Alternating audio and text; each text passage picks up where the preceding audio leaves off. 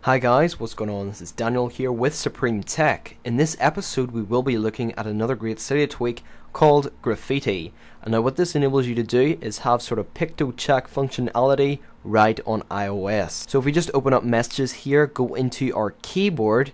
Now what we need to do is press the little world on keyboard thing, and there you see it's whiteboard.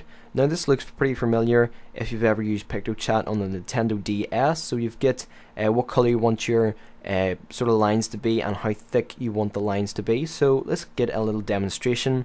As you can see here, I'm doing a sort of sideways 3 with a line across, so that could be anything. And you've got also a clear button down there so you don't have to rub it out. So let's say hi, and we'll actually send this, and we'll see what it can do.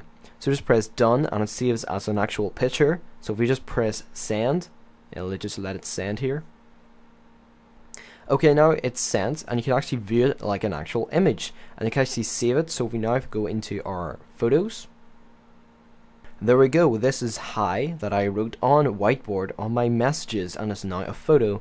So this is definitely cool if you're like a Nintendo DS user and you like to, you know, I always used to do the thing where you would color it all in a different color, and then you would type in like a rubber and say like hi or something, just, you know, for a better effect. So that's just something I did. Now I continue that on my iPhone.